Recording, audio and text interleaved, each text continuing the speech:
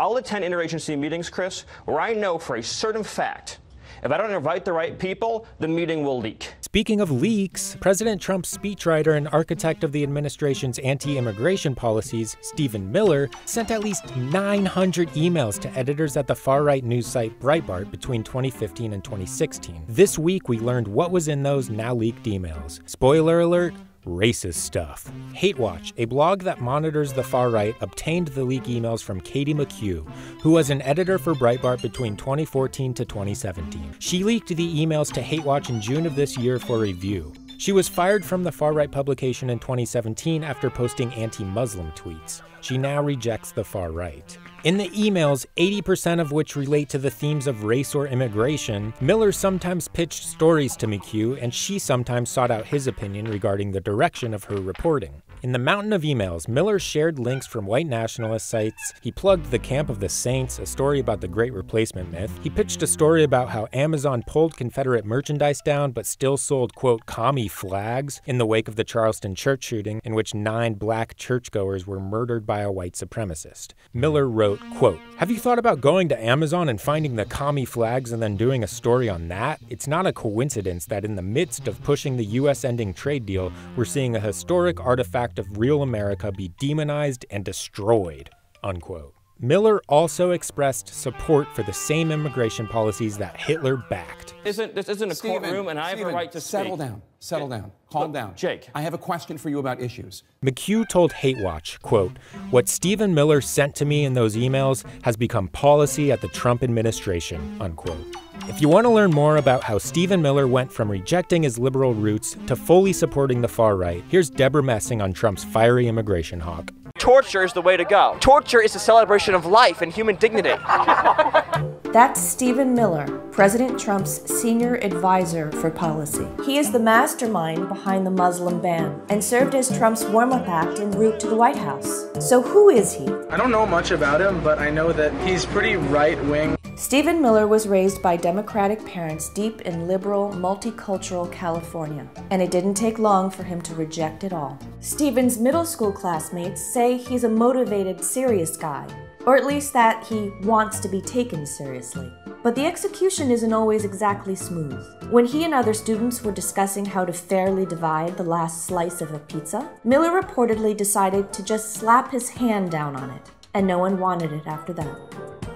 By 14, Miller was a cultural warrior with a love for Star Trek. A friend and fellow Trekkie said Miller called him to break off their friendship. "I can't be your friend anymore because you are Latino," he said.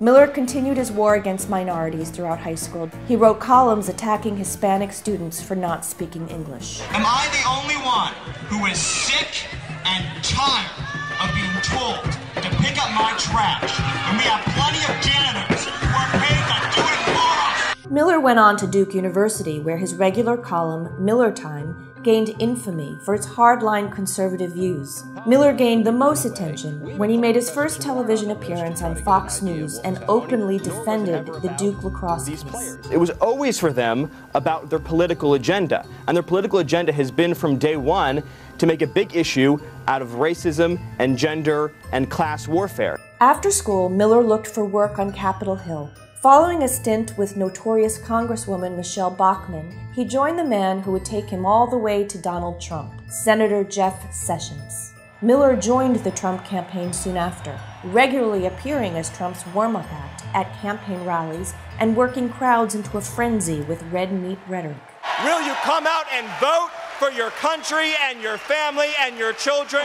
Are you prepared to seize this once-in-a-lifetime opportunity? But he didn't have a national profile until July 2016, when he helped pen Trump's nomination speech at the Republican National Convention. For 75 straight minutes, the longest convention speech in over 40 years, Trump painted Miller's portrait of America, a failed state cratering on the verge of dystopia, besieged by immigrants, rapists, cop killers, and terrorists, despite the economic and statistical evidence to the contrary. After the election, Miller continued to cultivate a key role in Trump's White House inner circle. Along with chief strategist Steve Bannon, Miller is widely cited as an architect of Trump's first executive order banning visitors from 7 Muslim-majority countries. When that travel ban was later rejected by the courts, Miller came out of the shadows to lead the public attack. I'm prepared to go on any show, anywhere, anytime, and repeat it and say the President of the United States is correct 100%. But that may be the last collaboration between the two Steves. As Trump distanced himself from Bannon, so did Miller. One White House advisor reported, he made it clear he isn't a Bannon guy. Instead, Miller began aligning himself with Jared Kushner, working closely with Kushner's Office of Innovation. Miller, the man who once wrote an op-ed titled, "Sorry Feminists," is also spearheading women's issues alongside Ivanka Trump, tackling topics such as family leave and childcare.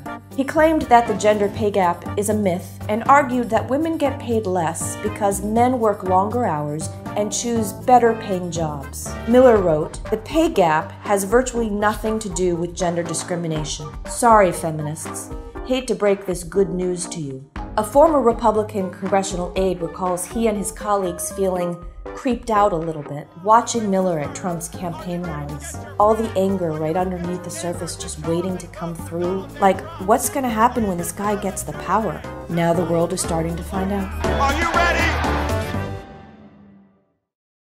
Hey, thanks for watching Who Is? Did you know we have a podcast now too? On Who Is, the podcast, I'll dive deep into the fascinating lives of the people who run things, whose decisions impact every aspect of our lives. How did they get where they are today? And knowing that, what might they do next? From politicians to the ultra-rich, to military contractors and monarchs and media moguls, I'll introduce you to the reporters and experts who know these real-life world molders best. Sharp-eyed observers and confidants who observe our subjects as they make the decisions that define our everyday lives. To see more, hit the link or search Who Is on the iHeartRadio app or wherever you get your podcasts.